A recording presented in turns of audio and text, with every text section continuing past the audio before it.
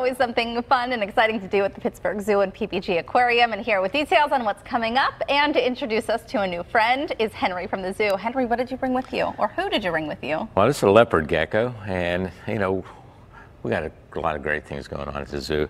I brought a pocket dinosaur. We actually have a dinosaur display at the zoo, and I thought, what could represent the dinosaurs better than a gecko? Yeah, gecko. Well, they're dinosaur-like. Right. Dinosaur exhibit actually closes pretty soon, right? It does. At the end of our season, our busy season, we're open year-round, but come Memorial Day weekend will be the last of the dino exhibit. But not for you, Bindi.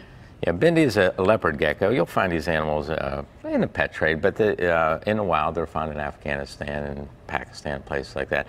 A little different than most geckos. You see the ones on a Geico commercial, that's a day gecko. This one can't climb walls, can't climb up glass, which He also isn't wearing a top hat or any clothing. Yeah. Like the one on the commercial, right? So it's a little different, but it is a gecko species living in a much different environment than a lot of geckos live in. Not a jungle environment, a rocky, dry environment. So, how many different types of species of geckos are there?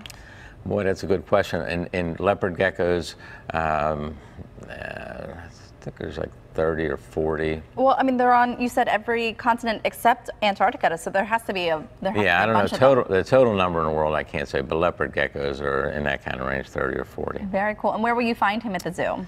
This is an animal ambassador. So he comes out for shows. We'll take him to the, if you come to the zoo, we do presentations in Kids Kingdom. We do presentations up at across from Leopards, the leopard gecko, across from the leopard exhibit at Safari Amphitheater. So you can find him around in a number of different places. Can I hold him? Yes, you can. Is he? I will warn you. Yeah. Be careful. They can shed their tail. What does that mean? So they have vertebrae that are fractured in their tail, and if a fox or a bird were to grab them and they're trying to make an escape, if you grab them by their tail, it'll just fall off. And they will regenerate a tail. So okay, well, he's not going to do that right now, is he? Well, I'm just telling you, don't grab him by his tail real crazy. Okay. Real crazy. Do you know me to be real crazy, Henry? I don't know. I want to take back and rename him Stumpy. That's all. Very neat. How many do you have of these geckos at the zoo? We have several. We have some in Kids Kingdom in part of our docent collection. These are part of our education program. Very neat. He does feel pretty cool with these bumps. So the kids can get a chance to hold him if they want? We let them touch him with 2 fingers. Okay. Because, you know, we got to worry about him being stumpy if you come to kids. Right, exactly, I see. So in addition to the dinosaur exhibit coming to an end soon, you guys have some great things happening though. Zoofari is coming up?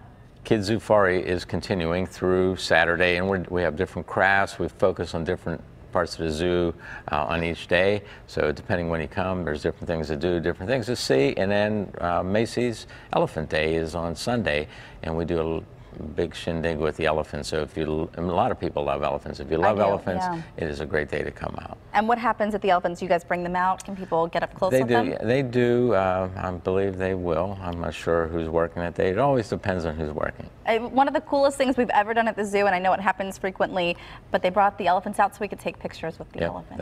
I believe they will be doing that, and it's a limited time, so I'm not sure what that time is. So I don't want to get everybody thinking, I'm going to go do this, and it's 8 hours. And the elephants get bored. Just standing there posing for pictures. They can only do it for so long. I totally get it. You probably get that too, you famous Henry from the zoo. Okay, well, thanks for bringing in Bindi and for showing us the gecko and learning a little bit more about it. We appreciate it as always, and there's always some fun stuff to do at the zoo. Absolutely. Always. All right, well, for more on all the events coming up at the zoo, you can visit their website. We'll have the link posted for you at KDKA.com/PTL.